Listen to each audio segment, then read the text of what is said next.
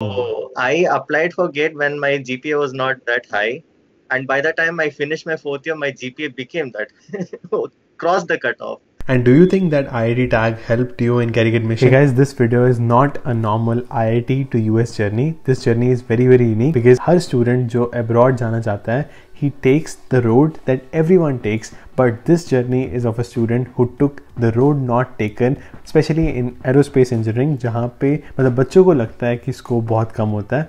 But we have Umesh here who will be clearing all our doubts. Yeah, hi Arnoor and everyone watching this video. My name is Umesh. I'm doing my PhD in Aerospace Engineering at Georgia Tech.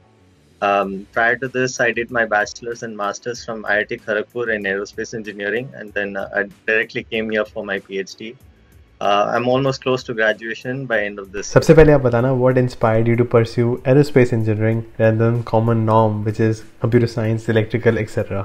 I would say like school से ही मेरे को बहुत science like physical sciences से बहुत शौक था. Like I used to like physics and chemistry a lot more than other subjects.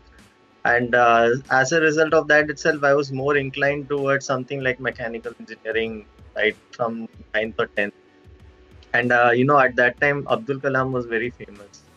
And my mom was suggested me that you can also look at aeronautical sciences at that time. And when I looked at that, and gradually my interest in rocket sciences also grew, I thought that this is some field which is really unique from other sciences. कभी-कभी मुझे लगता था कि mechanic. At that time I didn't know anything about engineering. Like before going into engineering, you do not know what it contains.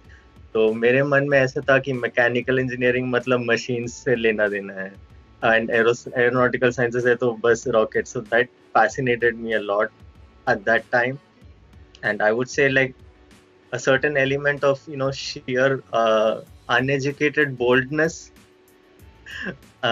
uninformed boldness at that time. At that time, so I just thought I'll take the plunge.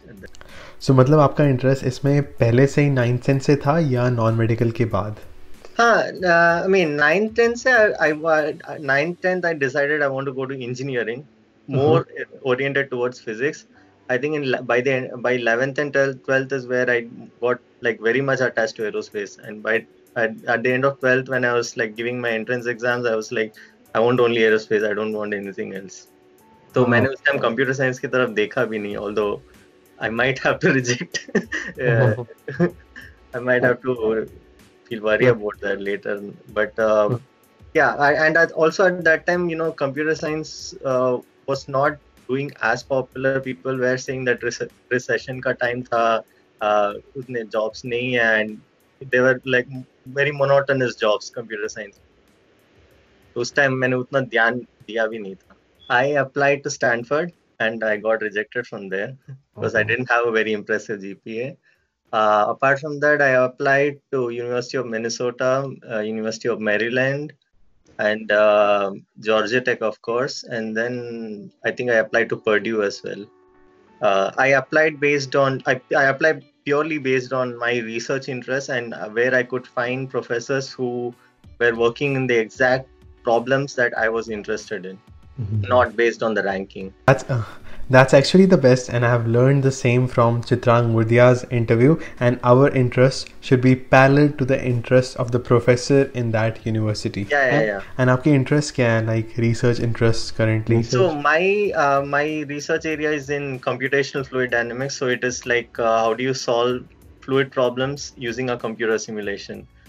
Within that, I'm particularly working on turbulence modeling. So how do you replicate turbulence? How do you understand turbulence using numerical simulations? And also, what are the effects of reactions? So basically combustion inside an engine, those kind of things. In India, like the best aerospace school is IIT Kharagpur, right? Yeah.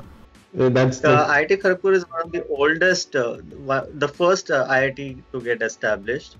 And of all the IITs, there are only 4 IITs that offer aerospace engineering. IIT का score, AIEEE का score मुझे frankly याद नहीं है, but I remember my IIT rank was around 2000 and AIEEE rank was around 3000. Wow. And then finally, like आपने कब decide किया कि आपको masters करनी चाहिए या PhD करनी चाहिए? There's a like slight gap. PhD is a very long commitment. So when I joined IIT, I had the option of either doing a pure bachelor's, and they also had a dual degree program, which means that 5 year course is when you get your bachelor's and master's. And along with that, so in your final year, you end up doing all the master's level courses as well as a thesis. Mm-hmm. So I opted for the dual degree program. So I got my bachelor's and master's there. In 5 years. Then आपका interest PhD में कैसे बढ़ा? Okay. सच बोलना है तो in my second year I was not inclined to any academics.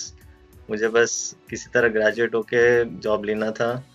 And then क्या बोलते हैं, I think it was in my third year when I actually started getting introduced to the kind of the advanced level classes. like जैसे high speed aerodynamics था, jet propulsion था, उस type के courses लेते time मुझे I actually rediscovered my passion towards aerospace, which was at the time of 12th. And then when I got in, like my first year was a total disillusionment. I was like reading all the stuff which I didn't want to read. Second year was also kind of boring because it was like very abstract kind of basic level classes, which did not really excite me. But then in my third year, when I started doing actual like application oriented classes like flight mechanics, aerodynamics, and those kind of classes, then I rediscovered my passion. And then I started approaching professors to kind of give me problems that I can work on outside the class. And usse mein I started looking at what kind of work is actually going on outside. What are people doing in this field? What are the latest advancements? वैसे मेरे को और interest बढ़ते रहा. And then I was like, okay, in this 5 years I'm not able to going to learn everything that this field is. So I think I need to learn more. So that's how I ended up deciding to go for a PhD. तो PhD के लिए gate देना पड़ता है? मैंने जैसे बताया था कि मेरे जीपीए उतना हाई नहीं था, तो ऐसा था कि you have those who do not have a GPA above a certain, I think around 8, I don't remember the cutoff. So 5th year mein, when you're actually doing your masters, you get entitled to get a stipend from the government of India, like monthly stipend milta hai, because you're doing masters and you're doing research. To get that, your GPA has to be above a certain limit. So if it is above a certain limit, you get it by default, or else you had to give the GATE exam and pass that. Oh. So I applied for GATE when my GPA was not that high, and by the time I finished my 4th year, my GPA became that crossed the cutoff. So GATE but since I anyway applied, I thought I might as well go and give the exam. And also GATE score is useful when you're applying to public sector undertakings in India. So जैसे DRDO and HAL, if you're applying to, they consider your GATE score for selection also.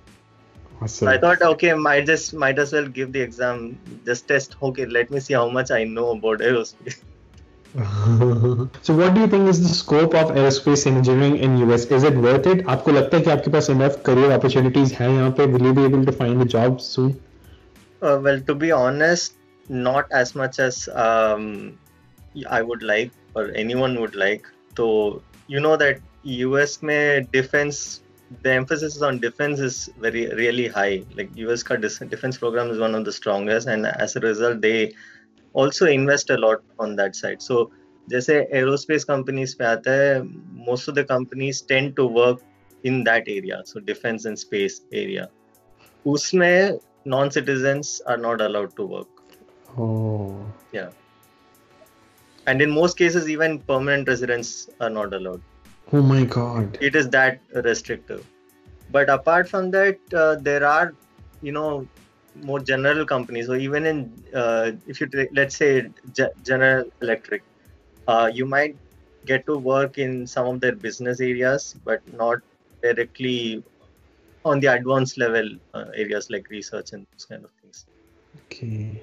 So, फिर आपका future plan क्या है? Like, what are you hoping? So I'm really interested in continuing my research. So I want to go look. So after this, I'll be doing a postdoc in a national lab, and after that, I eventually want to go into academia because I like teaching as well. Wow, Yeah. तो उसके लिए restriction नहीं है US में as an international? National labs are a good alternative. So they have all the good items of research. They do actual research, but they don't have any of the baggage of the defense and other restrictions coming along with it. So it's a good trade-off. So those who are really interested in research, they can. National Labs is a good alternative, and there are also many other companies that like consulting companies, aerospace consultings. So so like big companies like Boeing, NASA, they they outsource some of their projects to some companies which they don't feel like is has a lot of restrictive information associated with that. So those kind of companies do a lot of good research. So those kind of companies are still open. Wow. And what do you think is the like scope as a MS student versus PhD student? आपको लगता है कि MS is not worth it? Like PhD में आपने बता ही दिया, you have so many gates open in academia, but MS के बाद शायद इतने gates ना open हो, इतनी opportunities ना open हो, right? तो कंपनीज के पॉइंट ऑफ व्यू से I think masters and PhD are almost similar, because companies उतना डेप्थ नहीं चाहते हैं. Like they don't look for that kind of deep knowledge or understanding in terms of research. So they just want some person with the core knowledge, and they can work along with that. So for the companies, I don't think it makes much of a difference. So national labs, if you want to do research, they do require you have a PhD, and also some of the companies which are oriented towards research, they would look for a PhD. Wow. That makes sense. And what about salary? कितना मतलब PhD के बाद what do you expect to make in a company versus in academia? I think companies pay much more than academia. So companies and also like you have the factor of growth as well in companies. So as you keep growing within the organization, your salary also increases. But in academia, I think it's more or less capped. I would say starting around 90,000 to 100,000 per year. And as you progress to become a full professor, maybe somewhere around 150. That's about the cap. Yeah, that is definitely good. Yeah, but in companies, you can start off maybe like say 80 or 90, and then there is no limit. You can keep growing. Absolutely. And do you think that IIT tag helped you in getting admission, or अगर कोई student मतलब non IIT से भी होता है, उसे भी इतने easily with same scores मिल जाती है admission? Bit of. And talking about fees, जितने भी मैंने PhD students देखे, they are like pretty much fully funded. So is that the same in aeronautical engineering as well? Yeah. So in PhD programs, pretty much usually everyone is funded because you can't afford to pay 5 years of tuition fee. Yeah, absolutely. And either you have a research assistantship or the school would offer you a teaching assistantship. That's cool. And if you can, I mean, not the exact number, if you can tell the range of assistantship, I can tell that in GSU the range is around $15,000 to $20,000 per annum. So Georgia Tech में इतनी है? Georgia Tech में कितना होता है? 24,000 to 26,000 per year. Okay, that is incredible. And after doing aerospace engineering, PhD, MS, undergrad, etc., can you work for other industries? Because computer science is very flexible. Is aerospace also flexible to land with different companies? It is. Yeah, you can definitely work. Like my own lab mate, he worked in the same area of research that I did, and now he's working in the semiconductor industry. I think Xilinx or something. He's working on heat transfer within those chips. So there, you don't have to necessarily go into aerospace itself. The thing that you get from a PhD is problem-solving skills, the ability to solve problems, think out of the box. If you can convince your employer that, I think most of the industries are open to you having you. And apart from that, there are also many consulting companies. And if you build your skills, like let's say computer science, programming, and data science, when those kind of companies are willing to take you, because they are also looking for people who can combine those skills with some kind of science. Mm-hmm. So those things are also open. That is so incredible. And last question, did you take any other exam as compared to GRE and TOEFL? क्या आपको GRE जैसे कि physics, if you want to do PhD in physics, some students have to take GRE physics exam. Was there any other exam for you or just GRE? No, I just took the normal GRE and TOEFL. Okay, perfect. So it was pleasure having you here. Thank you so Yeah. much for your valuable knowledge. No problem. I hope whatever I shared is useful to people who are prospectively coming here. I hope it helps in their preparation as well. Yeah.